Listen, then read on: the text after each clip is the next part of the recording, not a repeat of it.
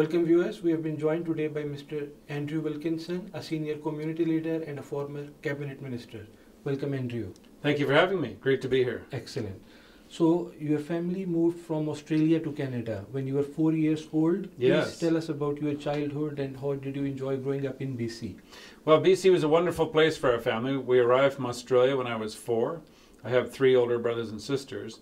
And we arrived in Kamloops, and I spent all of my early schooling years there until grade 9, and grew up in Kamloops, which was a wonderful place. And my older brothers and sisters went on to higher education at UBC. It was the only university in the province at that time.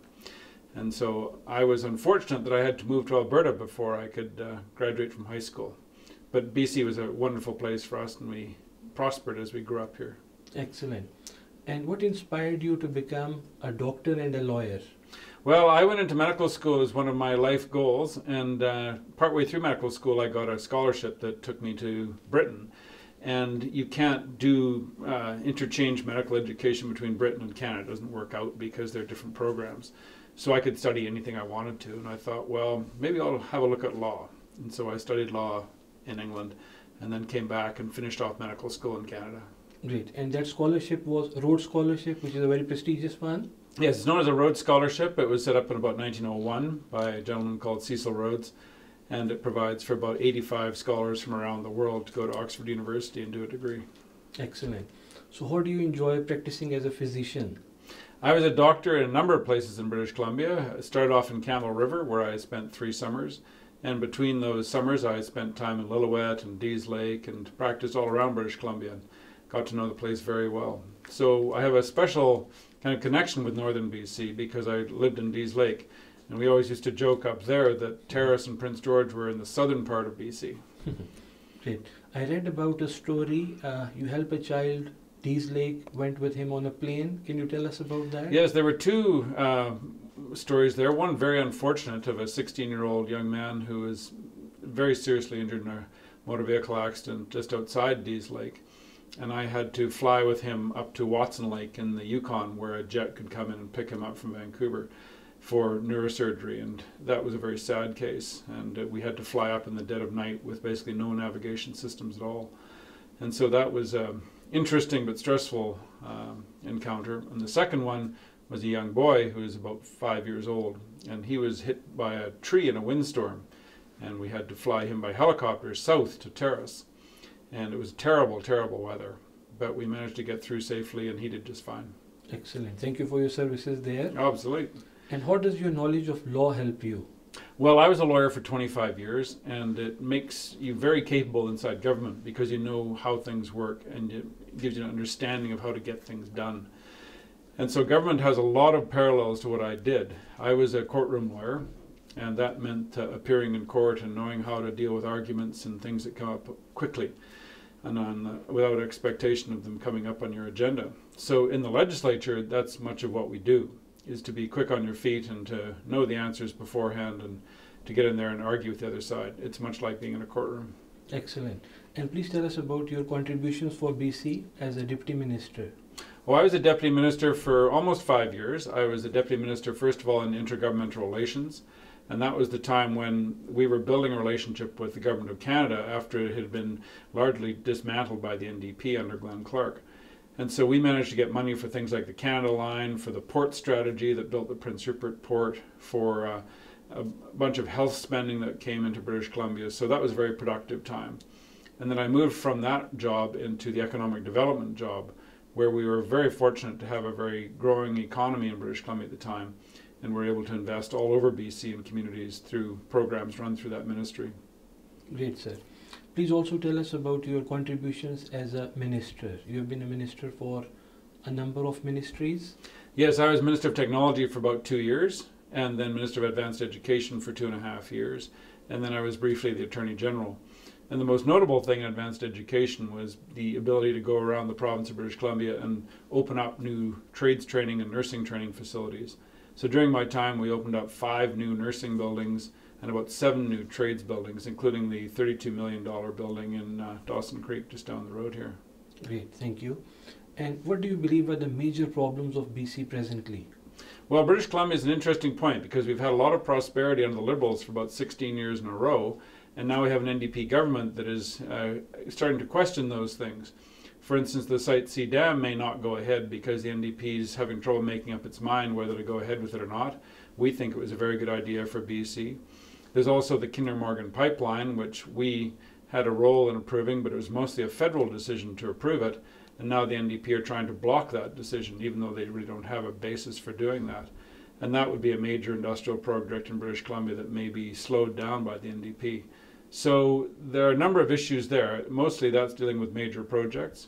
But what it's really about is opportunity for British Columbians, for making the best and making the most use of their education and skills. And we as a party, and I as a person, am very dedicated to making sure that people have the opportunities they came here for. My family did very well as immigrants to British Columbia because of the opportunities here. And I want to make sure everybody has those kinds of opportunities. Thank you. And as a community leader of BC, what's in general your vision for BC? Well, I think British Columbia needs to become a very desirable place to do business.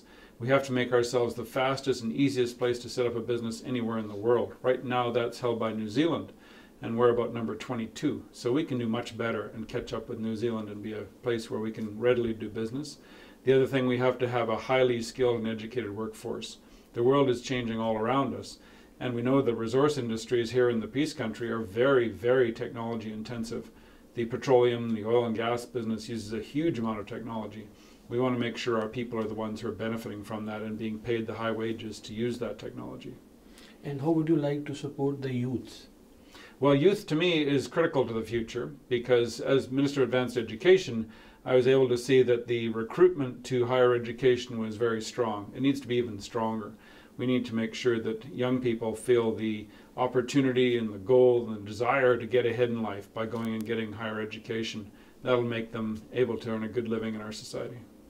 And how would you like to improve further the healthcare system of BC? Well, healthcare is something I know quite a lot about, having been a doctor practicing in British Columbia. We spend a very, very large amount of money on health in British Columbia, about $20 billion a year, which is about $4,500 for every single person in the province. And out of that we get doctor services and some of our medications paid for, and of course all the hospital services. We have to continue to improve that. Right now, access to family doctors is a bit slowed down because family doctors operate as these micro businesses. And we've got to make sure that we have the opportunity for people to get the care they need in a timely way. We should have online bookings. We should have a better system for prescription renewals. We should have the ability to have pharmacists and nurse practitioners do more work so that people can get the care they need when they need it. And how can the issue of shortage of doctors be overcome? Well, interestingly, in the 1990s, when the NDP came into office, there were 160 doctors trained every year in BC. They cut that down to 120 for about 10 years. So we lost a group of 400 doctors there that would have been trained if the NDP hadn't cut back the numbers.